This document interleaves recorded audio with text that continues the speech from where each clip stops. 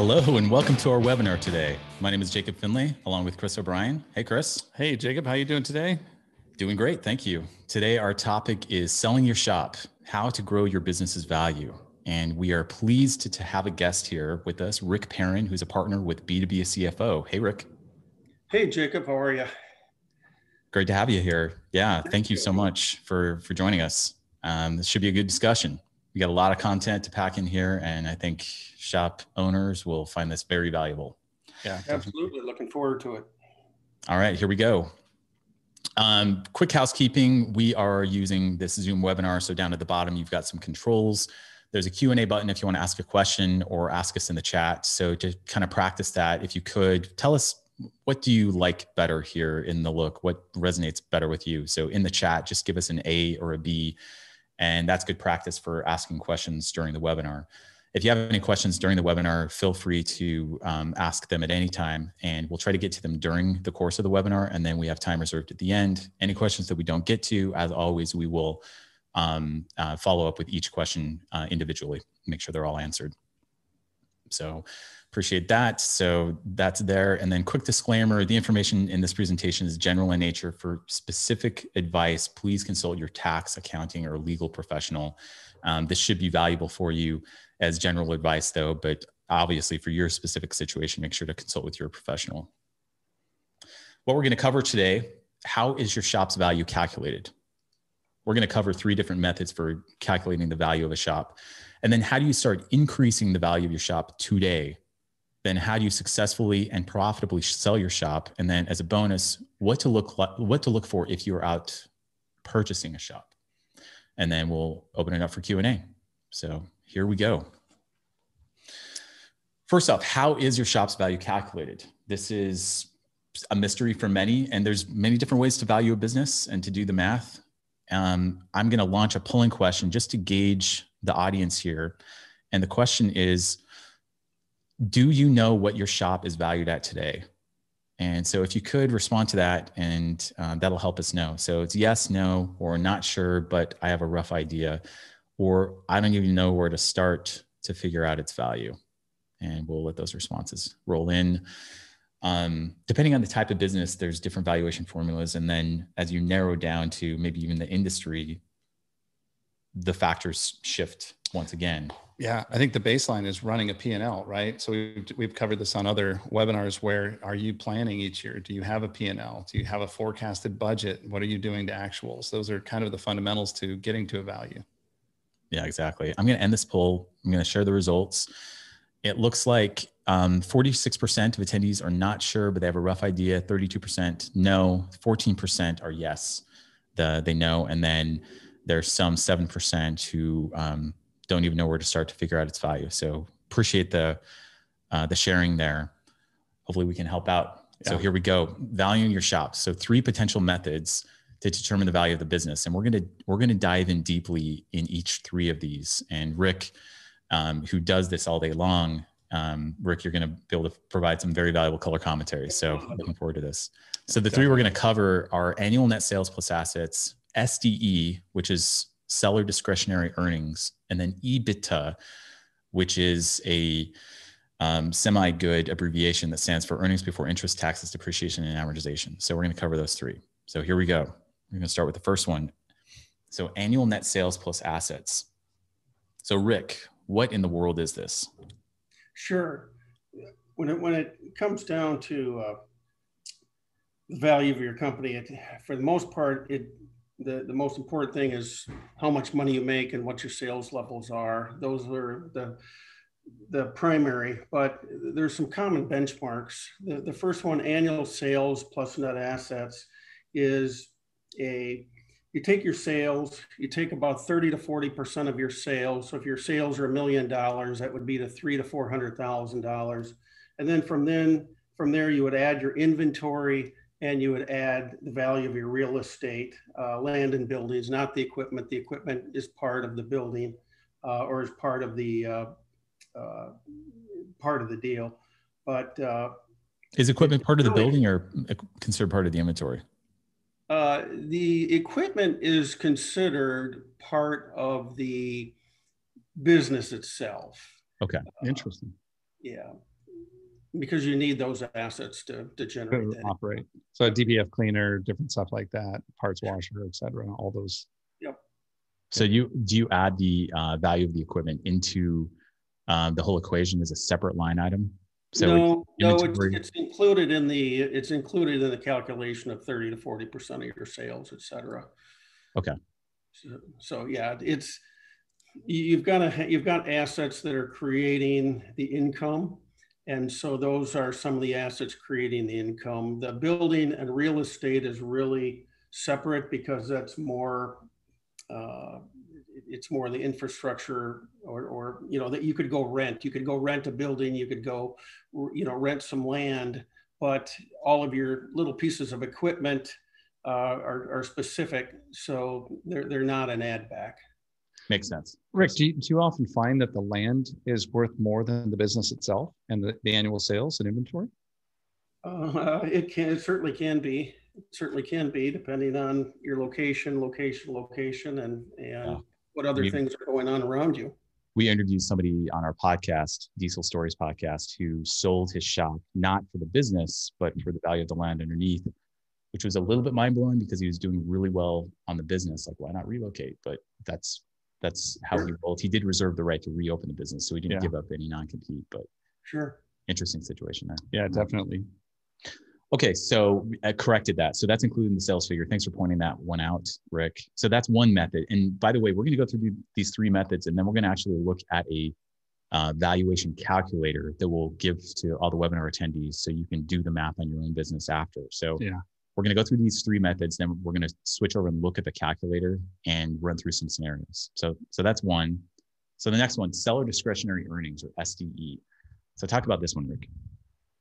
Absolutely. This is probably one of the more applicable ones. So seller's discretionary earnings is really what it says. It's the earnings or the amount of money that the owner took out of the business. So it's the salary, it's the benefits, it's the net income of the organization, plus, adding back interest and taxes and depreciation, et cetera. So it includes if you've got a couple of cars, or you have you're paying your kids, or you're paying, other things, or you're charging other, things to the business that really don't belong in the business as much. Those would all be added back. So it's really the total compensation that the owner is taking out of the business. Makes sense. And would that be like if you're doing, there's you host parties or get-togethers for customers, and you've bought an elaborate boat or a house, a lake house or something, would those things fall into discretionary earnings as well? Well, anything that, basically think about it as what the next owner would have as an expense. So if you've got to buy an expensive boat, that boat is not part of what's needed to run that operation. And so, you would add the boat back. If you're, the cost of a party, of course, you have to have parties for, your customers, et cetera. Or if you have customer parties, that would be an ongoing expense. It wouldn't be an add back because it would be more of a marketing expense. Mm-hmm. But things outside of normal that you might do that the next owner probably wouldn't do, or that are more personal in nature. Some people have their spouses on the payroll, and now if the spouse is doing work that is valued equal to what they're being paid, then that has to stay in. If they're getting paid $25,000 just to have their name, on the business, they're not really adding value, then that would be added back. The other thing with each of these, there's a concept of normal compensation. And so if the owner, for example, is taking out $200,000 a year as a salary, but normally an owner of the business manager, the owner of the shop would earn $100,000, then you could actually add the other $100,000 back as well, because the business P&L needs to reflect what a normal expenses would be of that business. And so if the owner's only taken, let's say 10,000 out, and then you might actually have to charge the business more or reduce. And this is not only SDE, but this is EBITDA and the other methods. You would actually have to adjust EBITDA or SDE to get a fair salary for the employee or for the owner. Makes sense. And once again, we're going to look at a calculator here in a minute, so it should make sense of all these terms.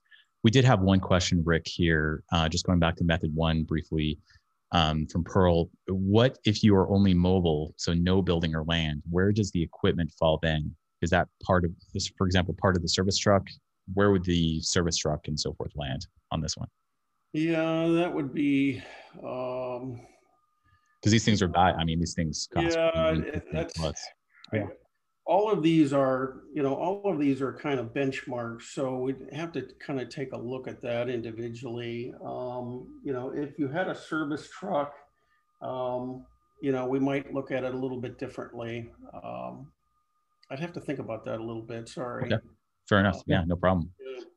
So the third method we're going to take a look at is straight EBITDA. So EBITDA, meaning it's your earnings before interest expense, taxes, depreciation, and amortization, which is not common. This is really similar to the last one, right, Rick? It is, except the seller's discretionary earnings is really more of what the owner takes out of the business, including the salary and the net income at the end of the day. EBITDA is used mainly by, usually it's larger companies, it's larger, probably, real large shops or dealerships where there's multiple shops, getting over, maybe even over, let's say $1 million in EBITDA. But so it is a little bit different. It's kind of for a larger organization where you don't, the owner's not necessarily like pulling money out for a boat and so forth and justifying it business expense in some way. Right. Okay. Makes sense. Yep. All right. So with those three methods, what we're going to do is check out our shop valuation calculator. And like I mentioned, this is going to be available to download after the webinar. So I'm going to bring that up and show it here. And this is what it looks like. Actually, let me change the view here just a little bit. This is what it looks like here. So this is a valuation calculator for a shop. So what we have here is all three methods are laid out here in columns, and then we take the average. And so for this example, what I'd like to do is put in some sample information. And when you get this calculator, all you have to do is put values into the gray shaded fields. And then if that value is used later on, we don't make you put it in again. It just grabs it from the other field. So for example, let's say we have a shop with, Chris, give me some numbers. Shop 1.2 million in sales, maybe. Yeah. And then there's some smaller shop. Yeah. Maybe there's some discounts, returns, allowances, so on and so forth. So we have some of that in here. So maybe net sales of 1.180, 45,000 inventory. What's a more reasonable number there for a shop's inventory at 1.2 million in sales? That's probably fair. It could be, that's probably fair based on everything we're seeing. It's actually even probably high for some, because a lot of folks, even with that, that's not a lot of sales. And generally speaking, it's like 100,000 a month. Yeah. It's probably hopefully it's lower than that. Yeah. Maybe 20, 25,000 if they're doing a JIT, right? Because you're not stocking a lot of stuff at that rate. And then you've got maybe 200,000 for land and building, which seems low. Maybe that's a 500,000. Or it could be that's where the service trucks come in. I think that's where that would probably plug into that other question. Yeah, because Rick, you could sell a service truck. Like if you have a fully loaded service truck, there's a market for those things. Oh, yeah. Of course. So that one unless the business is generating its money solely off the service trucks, then it kind of feels like, these are tied in, or I guess they would have separate value from the production of the revenue. So this could theoretically, that could be 4 or 5 service trucks right there or less, making up the 500,000. Okay. So in a scenario like this, with the annual net sales plus assets, so we have net sales here, and then we have the assets like we talked about. Walk us through what we're seeing here, Rick. Yeah, basically and again, I want everybody to realize these are three different methods. It depends on your business. So number one is probably the first one is probably less used than number two, which is and number the EBITDA is probably the least. But what we're doing is we're taking $1.2 million for the sales, we're multiplying them by 25% or 40%, somewhere between 25 to 40, 25 to 30 to 40% of sales. And so then we're taking that number and then adding. Just to be clear, Rick, so we're taking the net sales number and we're multiplying it by 25% here and 30% there. Okay. Right. Then we're adding those numbers to the inventory, land, and buildings. Okay. So in this case, on the low end, if we do the 25%, this one is valued at 820. At the high end, it's right at about $1 million. Right. This example. Exactly. Okay, fair enough. So when you get this calculator, you can just plug in your numbers here. It'll give you that range. Okay, so let's look at the SDE. That makes sense. So SDE, same situation. Let's say we have 125,000 net income. That's about 10% margin. Ideally, we're seeing closer to 20%, but let's say that's it. And then we have 1,200 in interest. We have some taxes, depreciation, all this stuff is in here. So that what we're basically doing is saying what's our net income? And then when you add back all this other stuff, the EBITDA stuff, interest, taxes, depreciation, amortization, plus the owner's personal expenses. And this number might be what, Chris? Is 10,000 reasonable? That won't even get the first Harley from what we're hearing or the first truck. So maybe it's like 50K or something. It's probably easily that. So this is EBITDA plus the personal expenses. So we take that and then tell us what's going on here, Rick. Right. Depending on your shop and the buyer and how all the other things are in your shop, that multiple could run from anywhere from 1.5 to 3 times multiple. So we're basically multiplying the 193 times the low multiple or the high multiple, depending on, how nice your shop is, how your historical numbers are. And so basically it's the 193,700 times the 1.5 or the 3 to get your low and high numbers. And you can see those are pretty substantially different than we get with the annual net sales number. Makes sense. So as a rule of thumb, if you're just kind of doing a back of the envelope or whatever, if you know what your EBITDA is, so your income before covering all these expenses, basically multiply that by 3, 1.5 to 3, somewhere in there. It's like 3x earnings is the value of my business. That's kind of the rule of thumb, right, Rick?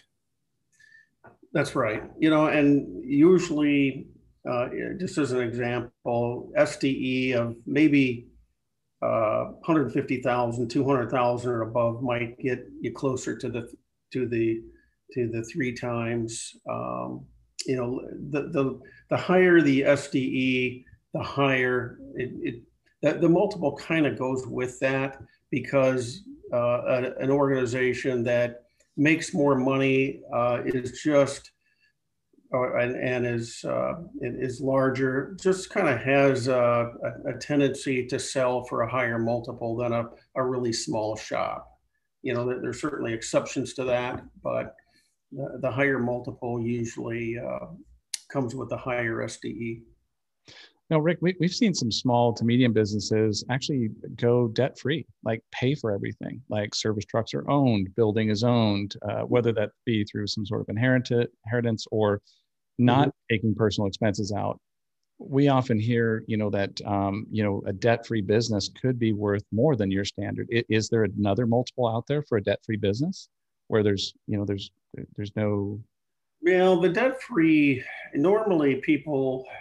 for the most part, a lot of people or other companies don't want to buy the organization itself. They often buy the assets of the organization. So the debt really doesn't come into play that much, Jacob, because the seller is going to get, this is how much it's worth because this is what it's generating, right? And that's why we're adding back the interest. because we want it before the interest, because the new owner might come in with cash and might not have interest. And so we want to keep the financing out of the calculation. That's why we add that back in. But if your owner, or if your seller just happens to be, have it very hocked up on debt, that's not going to make a difference to the buyer and how much he's going to pay for it, because the buyer is interested in how much, how much is this going to create in value for me? How much SDE am I going to get when I run this business? It matters to the seller because he's got to try to get more to get his debt paid off, but that really doesn't, I guess the only reason that the buyer would be possibly worried is if he sees that, the shop is so full of debt that maybe it hasn't been run right. Things haven't been kept up. It makes you question, are these earnings that we're seeing really accurate? Why is the owner so full of debt on this thing? But otherwise, if I'm buying it, I don't really care what, how much you get at the end of the day. This is what I'm willing to pay for it based on what it's going to create in earnings to me. What I've seen in my past life as an accountant and auditor dealing with business acquisitions and so forth is that when you consider the consideration, and considerations like cash or stock or whatever, I mean, in a case like this, it's typically going to be cash. You're writing a check, you're buying a business with the check. When you look at the purchase price, let's say it's $1 million right here, the high value. If this shop here has zero debt, then you're basically buying the whole thing for $1 million. $1 million cash. If this operation here has $500,000 in debt, which you are expected to assume as part of the purchase, what you would do is you write a check for $500,000, and then you assume the $500,000 in debt is the remainder of the purchase price. That's correct. Your purchase price is going to be the same. So your consideration adds up to $1 million. Right. Your consideration is going to be different. And if you assume the debt, again, that certainly happens sometimes, but a lot of times people don't want, they do an asset sale versus a stock sale. The stock sale is best for the seller. The asset sale is best for the buyer. But with an asset sale, you don't get any skeletons in the closet. You don't get the liabilities that might be out there. Whether it be environmental or other potential lawsuits. So a lot of buyers want to buy the assets, and so but if you do buy the stock, then yeah, you will end up assuming the debt, and you'll offset that with the amount of cash or other consideration. That was perfect. That's exactly what I was looking for. That's great clarification. Actually brings, and we have a whole slew of questions here, Rick, so we'll spend a little bit more time on this. That brings up a good point. So if you're you always want to be paying your payroll taxes, right? If you're in the US and Canada, same concept. And sales tax where you need to. So anything that you might be maybe fudging on in that area, it will massively pay off to just get square with whatever regulatory body is involved. Because when you go to sell, like you mentioned, Rick, more likely than not, the buyer is going to want to buy the assets, not the entity. So you're going to still be stuck with the legal entity and any potential liability that may come from a future tax audit or whatever. Right. Yeah, I wanted to throw one other thing in here, Jacob, that I think a number of people don't realize, but I think it's important because the SDE and the earnings, it really comes down to how much money does this shop make? I mean, and how much money do we take home? We do want to look at the value of the assets. We do want to look at the value of the inventory. We want to look at all these different things. But at the end of the day, it comes down to somebody wants to buy that to make money.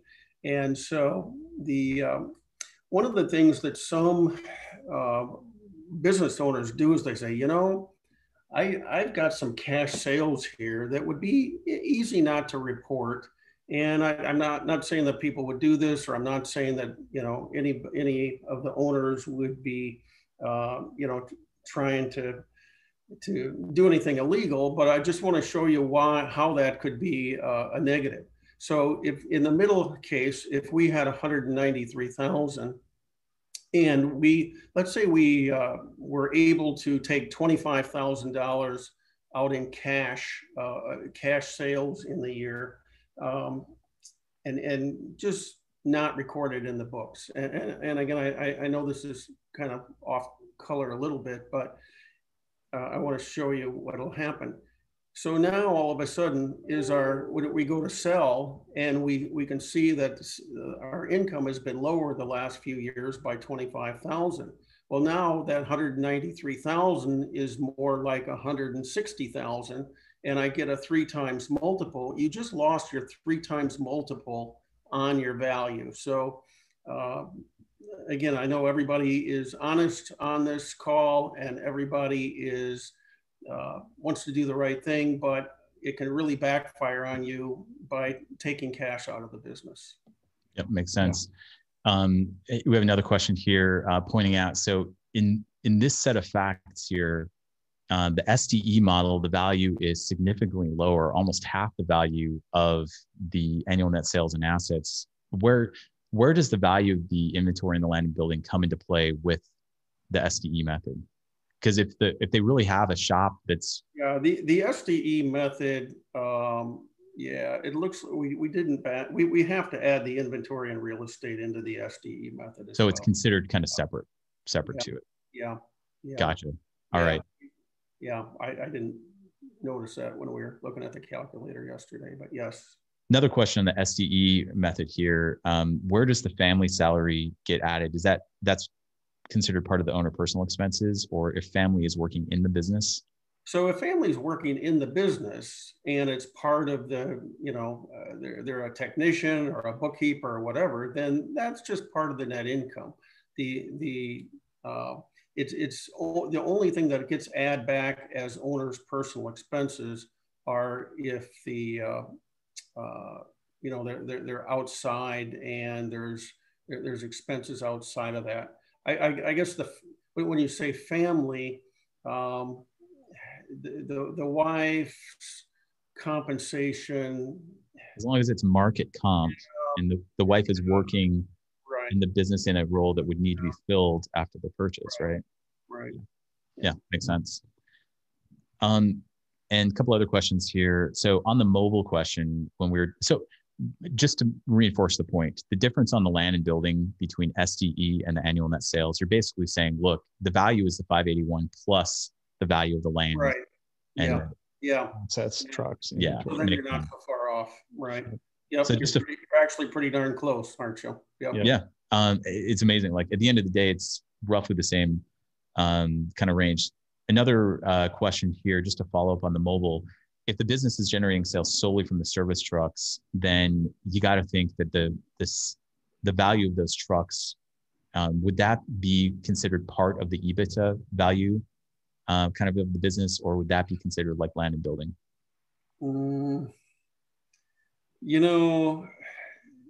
Potentially the value of the truck itself, but the equipment inside of it, I'm just thinking off the top of my head, the equipment inside of it, probably not, because under the normal method, the equipment is included in the net income, multiple itself. We're not adding equipment back there. So perhaps the truck itself, but, if you've got, a lot of, all of your meters and your computers and all of those kinds of things, you've got to have those to create that net income anyway. So we're not going to pay you for the truck and then also, for the net income. So, maybe it would be, so I guess I just don't see that as.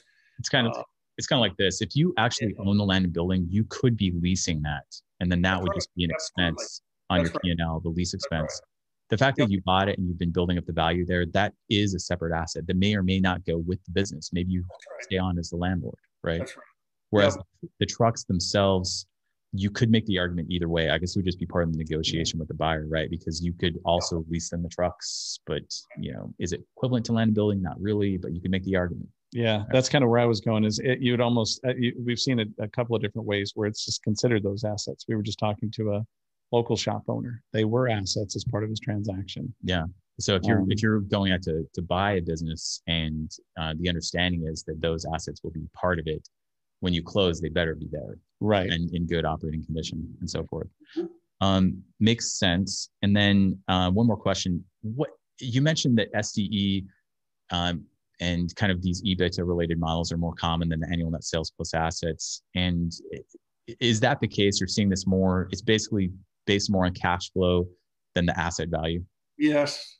Yeah, I would say so. Most small businesses where the earnings are under, let's say 500,000, even sometimes higher, they're based on, many times based on sellers' discretionary earnings. That the new owner wants to come in and see, okay, hey, how much I've been making 100 and a quarter, in this other job, or $80,000 as a technician, but I got money that, I've been saving, or I got as an inheritance, and I want to go buy another shop. And so how much am I going to be able to take out of there as my discretionary earnings when I buy the shop and I run it myself? And so it really, they're similar in a way, but how much earnings can be taken out to enjoy as income is really where most of these are for the smaller and mid-sized shops. Okay, fair enough. All right, some additional things to consider: that depending on the nature of your shop, are you an independent? Are you mobile? Are you a dealership? That may also impact the multiple, right, Rick? Absolutely. Again, size matters in this. So if you're a dealership and you have multiple shops, your sales are going to be higher, your EBIT is going to be higher, your SDE is going to be higher. And as we said before, there's just something that the higher valued, to a point, the higher EBITDA values, the higher SDE values give you a little bit higher multiple. So maybe owning a dealership could give you a multiple of 3.5 or 4 instead of 2.5 to 3. Because there's value in the dealership agreement. Maybe the brand, is it whether the logo or the brand that you're representing and the reputation? Is that all kind of everything's bigger. You've got more, girth for probably have more borrowing power, et cetera. So. Yep, agreements in place are definitely part of the consideration. And then everything's off the table when you're negotiating, depending on geography, location, other agreements that might be in place, right? So this whole negotiating could drive the valuation even higher. Yeah, absolutely. At the end of the day, as we've said, it's what the buyer's willing to pay. These are common benchmarks just to get an idea and a starting point. But obviously, we want to get valuations. Sometimes the valuations change. The numbers that I gave you, a lot of these numbers are based on some 2020 sales. Has COVID changed anything? I'm not. You got evaluation. So there are people who would just say, "Oh man, I want that shop. I'll pay you 4 times," or you may just not find anybody in your market that wants that, and they'll only pay you 2 to 2.5 times. So it's just like selling a lot of things. It's what the buyer's willing to pay, and how long you're willing to wait to get the price that you want. Makes sense. So let's continue the discussion here. So now that we know roughly how a shop is valued, and we'll share that calculator, how do you start increasing the value of your shop today? And there's many ways to do this. We're gonna go into these 6 different kind of levers that you could pull as a shop. But before we do that, the most important way to increase your shop's value is by actually increasing your top line revenue, so your sales. So increasing your sales and increasing your profit. Can't underscore that enough, right, Rick? Absolutely. And because that drives your SDE, right? So if you have higher SDE or higher EBITDA, then those multiples get applied. Then you obviously look at other things like, what kind of shape are the financials in, our employees turnover, what kind of software do we have, what's the reputation and appearance and market. Those are all certainly important things that are going to be looked at, but that we're going to start with, hey, how much money could I take home if I was able to continue to run this like it is. And as far as sales and profitability, that really gets down. I don't think we have another slide on that piece, but that really gets down to your marketing.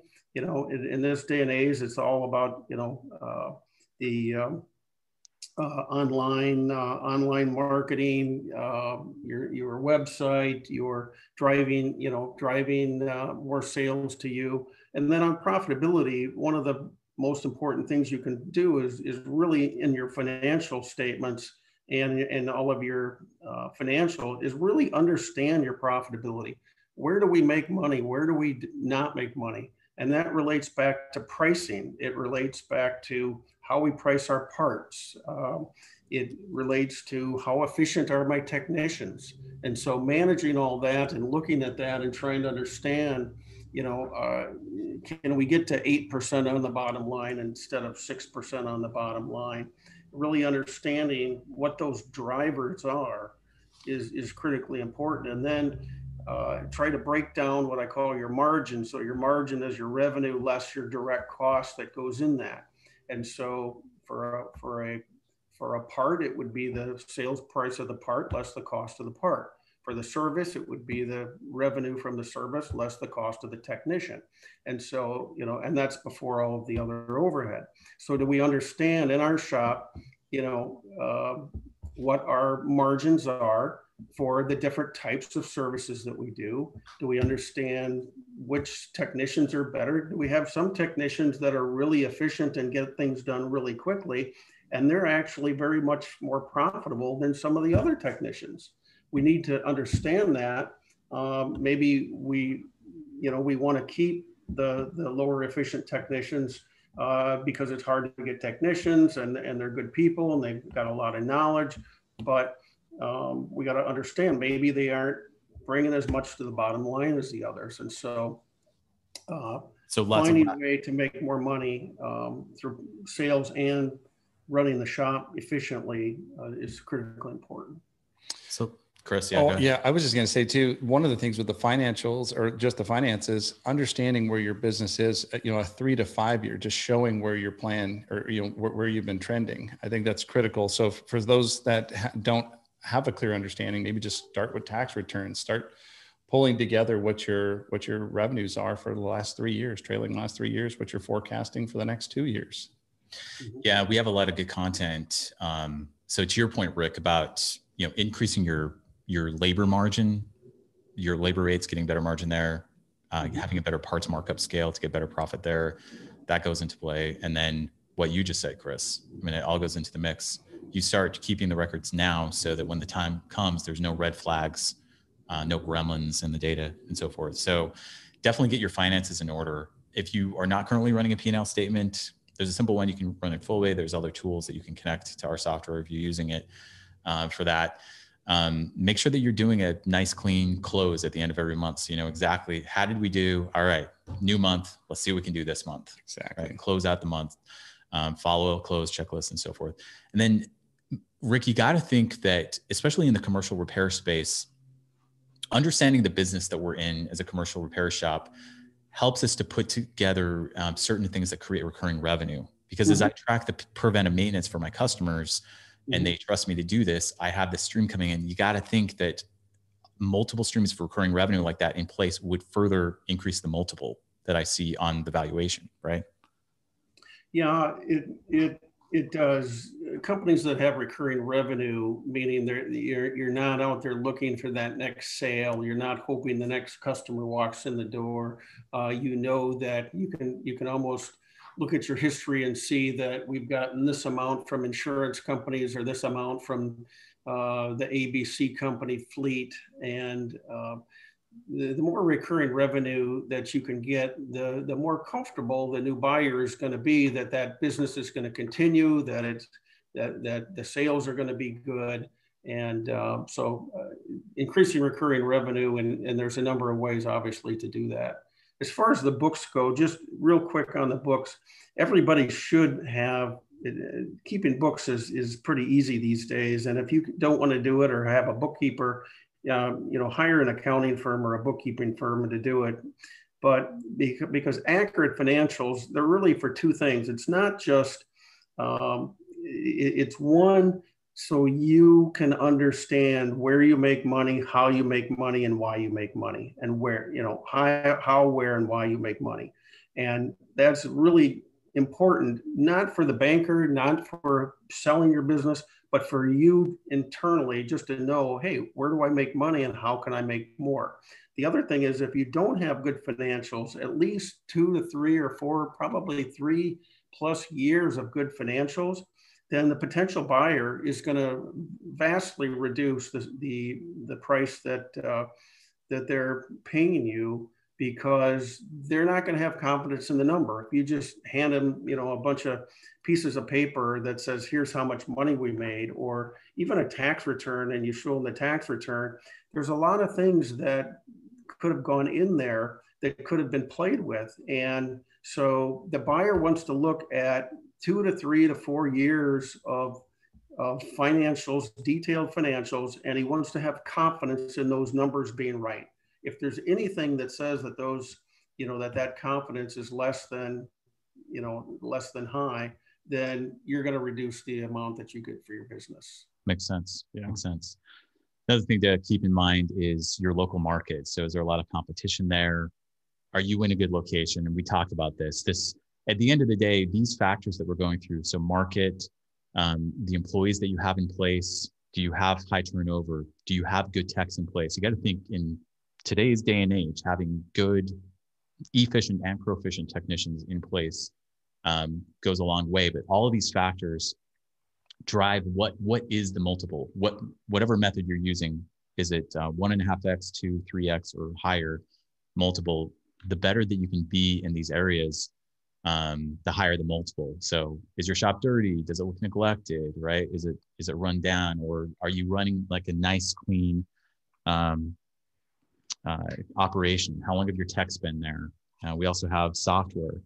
Are you basically running a 1980s data center in a closet in the shop, or do you have new technology running? And when you're looking to buy a shop, you almost want to go find a shop that is running really old systems and a ton of paper everywhere, because you can go in, pull that out, implement a modern solution, and make a ton more money. Right. So if you're looking for a deal on a shop, you got to think that you're out there looking for a shop that is not up to speed on technology, because you can immediately make a difference. But if you're looking to sell a shop, you want to sell for as much as possible. So scrap that and get into the modern age on your systems. Yeah, there's a saying, ditch the pen and paper. We see that time and time again. It's very hard to produce financials, but everything's on pen and paper. Yeah. And we see massive rev leak, right? So you're trying to bill out parts, they don't get translated properly, the markups are wrong.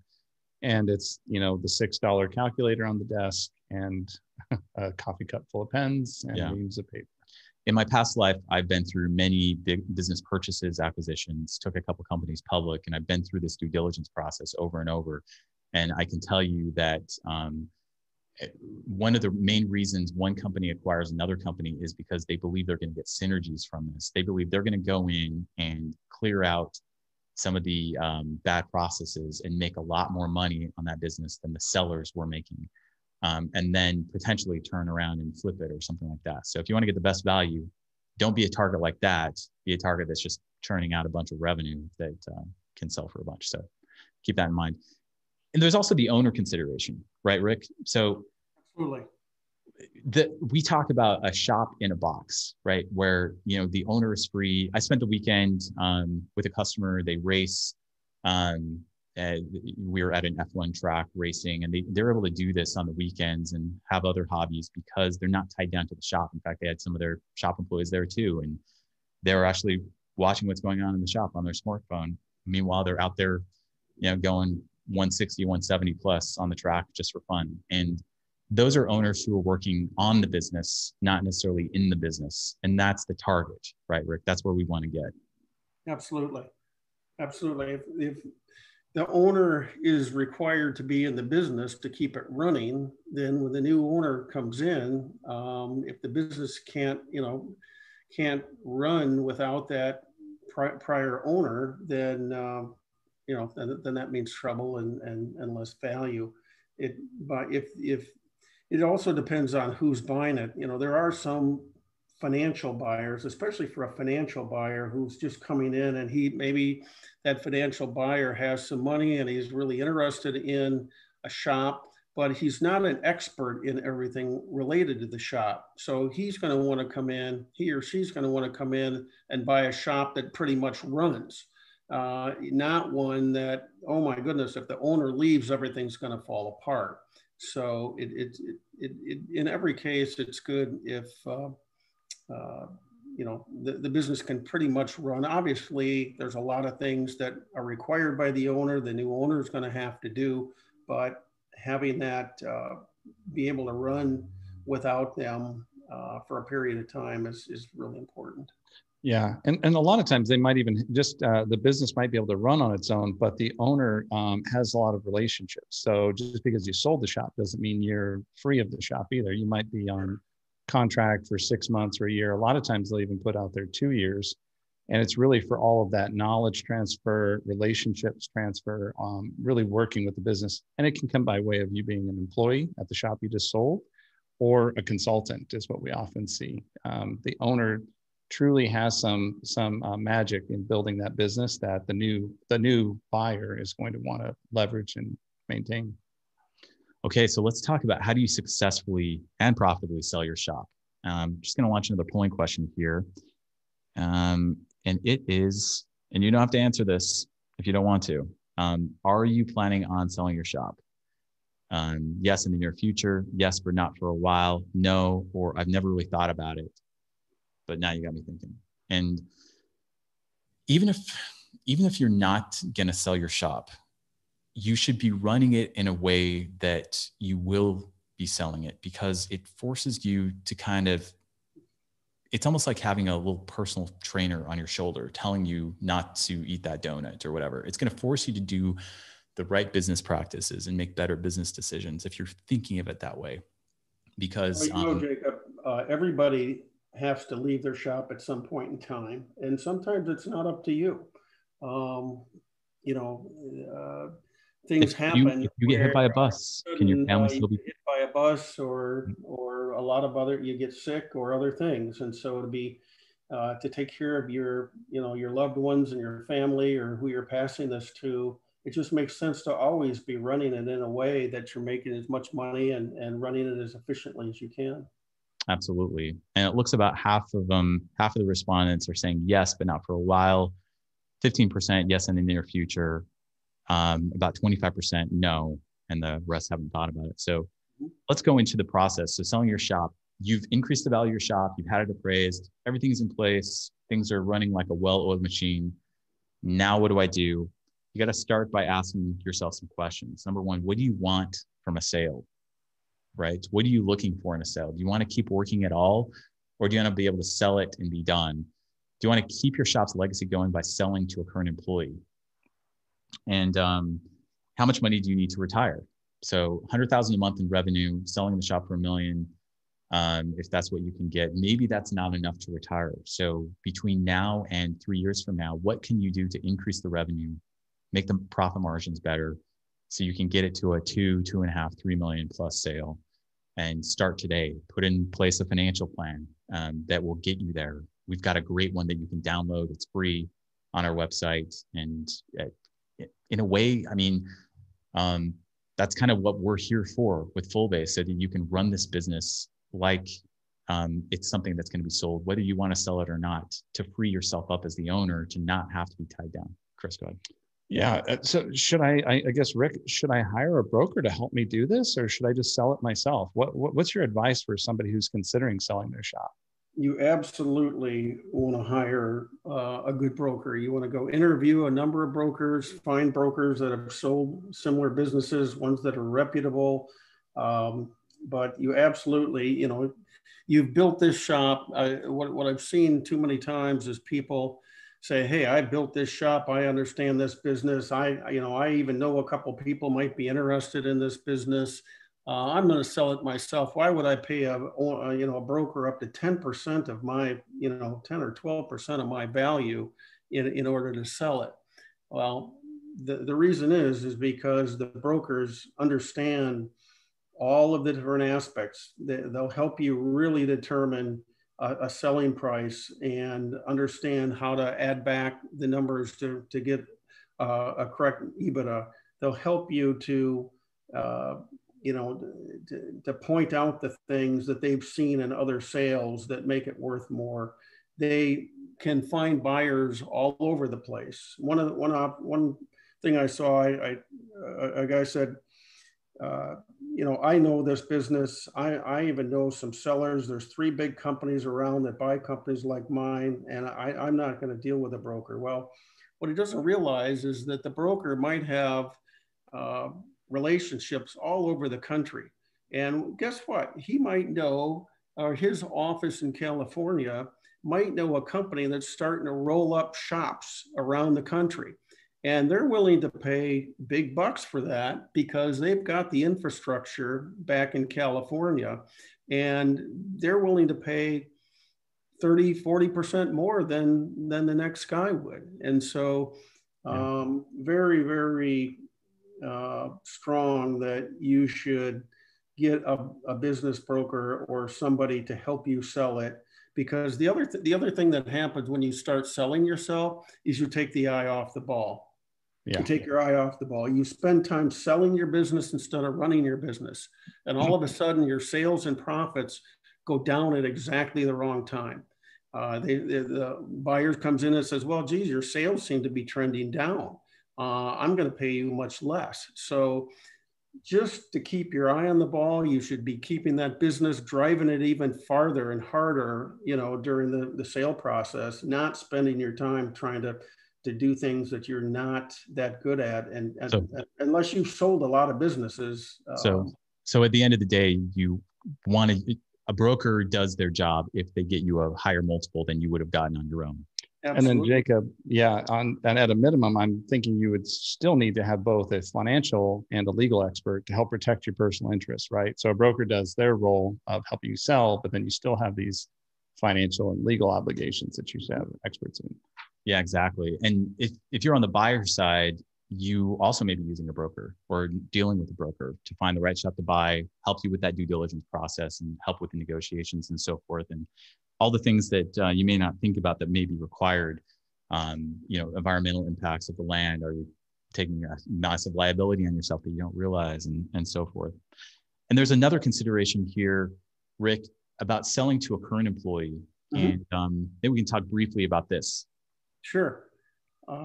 Selling to employees, a lot of small businesses, that's how they're sold. They're not just sold to outsiders, they're sold to insiders. And by having a good employee that really knows the business, you can help teach them more aspects of the business. You can teach them some of the accounting and insurance and some of the back office types of things over the next couple of years. It allows the owner to be able to slowly transition out of the business. It gives you potentially of having someone that, that you can trust.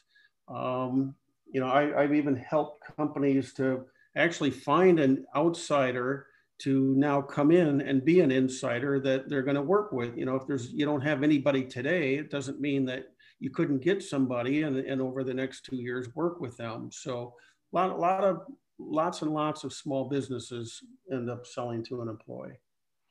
Makes sense. And the employee or whoever's buying can reach out for an SBA loan. These purchases can be financed, so on and so forth. And we actually have a checklist that you can download after the webinar that takes you through these basic things that you want to cover. So whether you're going to sell right now or not, or ever, it's a good checklist to go through and make sure that you're doing the basics, because it's going to make your business that much better.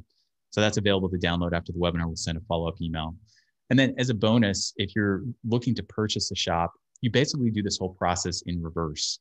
And if you're a technician, consider finding a shop owner that would be willing to mentor you and sell their shop to you, and do your due diligence and know the warning signs. So just to recap what we covered the calculation of the shop. We've got a shop valuation calculator that you guys can download after the webinar, some tips on how to increase the value of your shop, and what does the process of selling your shop look like, and if you're buying, what you need to cover. So briefly, Fullbay, we are a platform for running a commercial repair shop, and we think we do a great job of it. We're growing very fast and getting great feedback from the community. And if you would like to see a demo of Fullbay, we have just a polling question. You can just respond yes to this. And it's good stuff, Rick. I think a lot of shop owners think about this all the time, but maybe don't know what the path is. Your group, I've actually run into shops that use your group, B2B CFO, for accounting services, and maybe as they get bigger, kind of to fulfill the CFO role, sure, and so forth. So how can people reach out to you? Sure, you can reach out to me on email, website. I'm on the web. My name is RickPerrin with B2B CFO. We actually have partners in about 40 plus states. I can certainly help you no matter where you're at, but if you want somebody local, many of my partners around the country could help you as well. B2B CFO.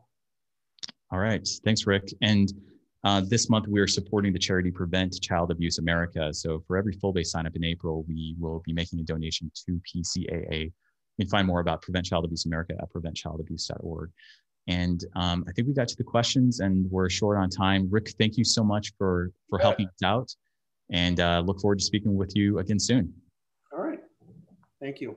Take care. Thanks a lot, everybody. Thanks, Rick. Bye-bye.